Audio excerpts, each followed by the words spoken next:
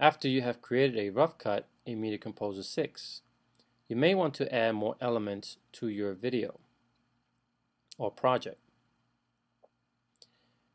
In our case, we're bringing in a audio file and we're going to add music to this. If I were to look at my timeline and look at what I have so far, I have a rough cut of three straight cut clips, and you can see it's just a straight cut followed by another straight cut. And again, video only, no audio. So we may want to add some transitions here and perhaps some audio as well. I'll start with the audio. You will see here in my bin that I have an audio file, and I'll go ahead and double click on that, and it becomes active in our source monitor. In the very top you'll see the icon that it's an audio file, and it says Heart After Heart MP3. If I were to press the play button or the space bar or the letter L, it should play.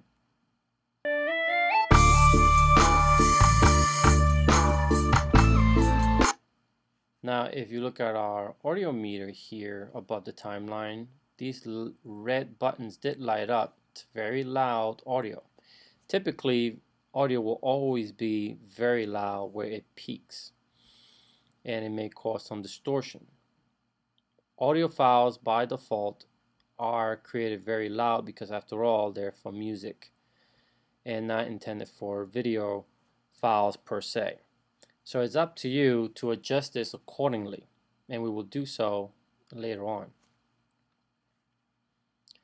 Now another thing about Media Composer is as you scrub this audio file, you do not hear any audio. There's no audio scrubbing. To turn on audio scrubbing in Media Composer 6, press on the caps lock key and have it leave it on, and that will go ahead and turn on your scrubbing. I will turn it off for now. You may notice that there is a gap of silence between the very beginning of the file and the time that the music actually starts. So I need to see where this, literally need to see where this begins. In order for me to do that, I need to see some audio waveforms. In Media Composer 6, you have to toggle a button in order to see audio waveforms from an audio a clip in the source monitor. On the very bottom left hand side of my timeline, you will see a button named Toggle Source Record in Timeline. I will select on that button. When it becomes highlighted, I will see the name of my audio file, which is also here, and that belongs to whatever is in the source monitor.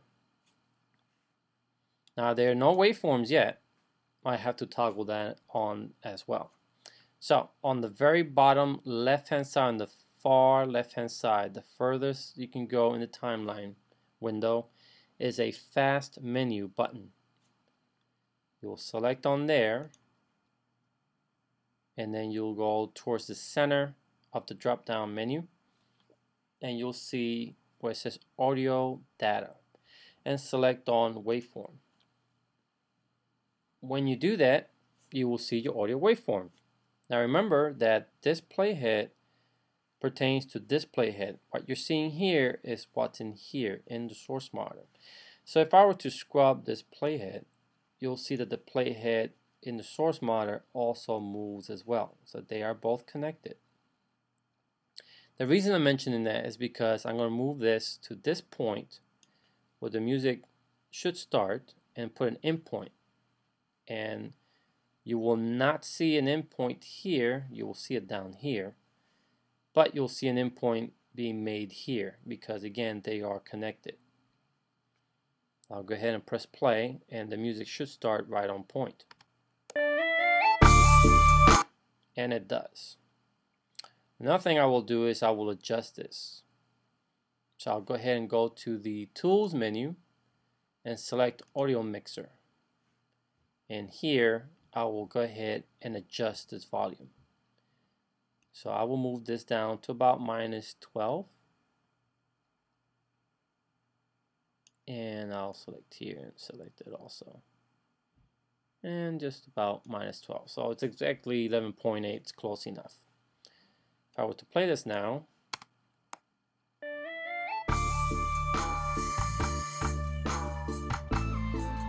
you will notice that it no longer peaks. Once I have that settled, I have my endpoint done, I have my audio adjustment done, I can go ahead and close the audio mixer. And I can go ahead and turn off my toggle source record in timeline button. So I can go ahead and see my timeline once again. I will move my playhead to the very beginning of my sequence, and I'll go ahead and edit this audio file into my timeline. I'm going to turn off the track selector for V1 so my video tracks are not interrupted, and I'm going to go ahead and press the letter B for an overwrite. And now the entire song has come in to the timeline. Now let's say I did not want this to happen. I wanted just a portion of the audio to come in to cover the videos I have in my timeline. So I'm going to go ahead and undo this by pressing Command Z. If you're on a PC, it's Control Z as in zebra. And the timeline, I will go ahead and put an endpoint at the very beginning, and I'll go to the very end and select an out point. The entire audio tracks have been selected, and now I'm going to go ahead and once again from the very beginning here, I'm going to go ahead and overwrite that into my timeline. Again, the track selectors that are selected are only for audio. Move my playhead here, and I'll press the letter B as in boy for an overwrite edit. And now you will notice that only the section that was selected has been brought in, and the audio only covers that section that I had selected, which was the endpoint to outpoint. I'll turn my video track selector back on, and I'll go ahead and play what I have so far.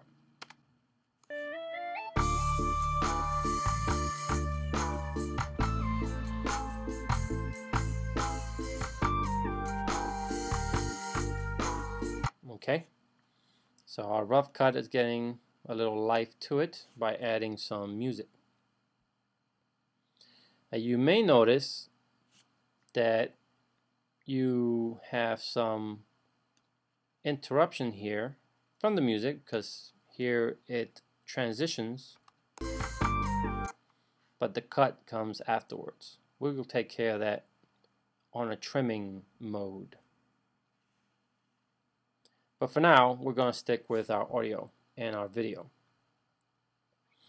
So perhaps I like to enhance my video by selecting to create a transition. So I'm going to leave my playhead at the very beginning, and I'm going to apply a transition here. Now to do that, I will select my quick transition button, which is located to the left bottom side of the source monitor. I'll select on there.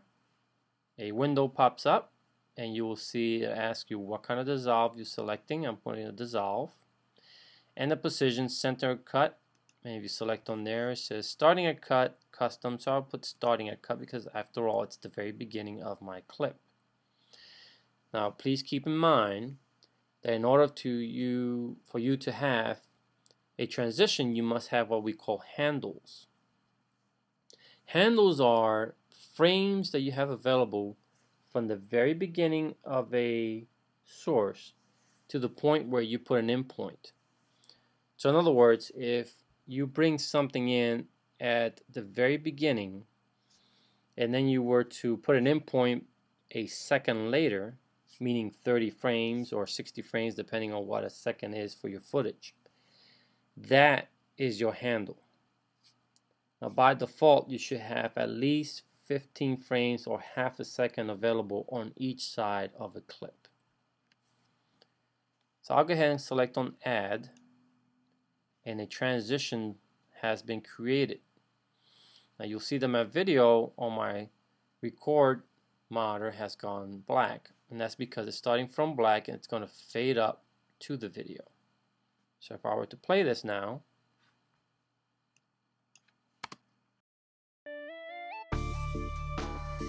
okay, so you see it fades up from black. Now if I wish to put a transition here and a transition here, I can also do the same thing. As long as my playhead is somewhere near that edit point, I can select my quick transition button and do the same here.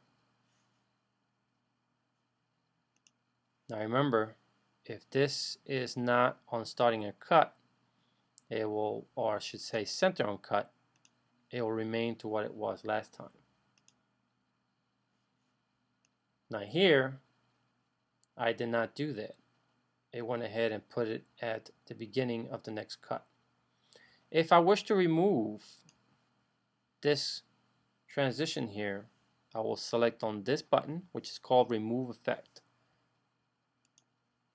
And once I do that, it does in fact remove the effect. I'm going to reapply the transition, make sure it's at the center on cut, and I'll click on Add. For argument's sake, I'm going to save, which is Command S or Control S on the PC. And I'm going to press my spacebar or the L key to go ahead and play my rough cut.